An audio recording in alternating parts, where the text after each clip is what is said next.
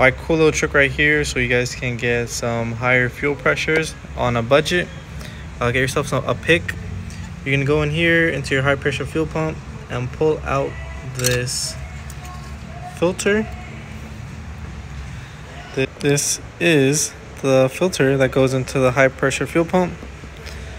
As we can see, it does most likely reduce fuel flow, so taking this out will definitely give you a bit more pressure, as well as opening up this port right here. Alright, so here we got drills 1/16. That's what we're going with right here. We're gonna drill this hole right there. As you can see, it's very small. That's the only hole we drill. I took off the sensor in the back. That way we can flush out the shavings if there's any that get in there with some compressed air and everything like that.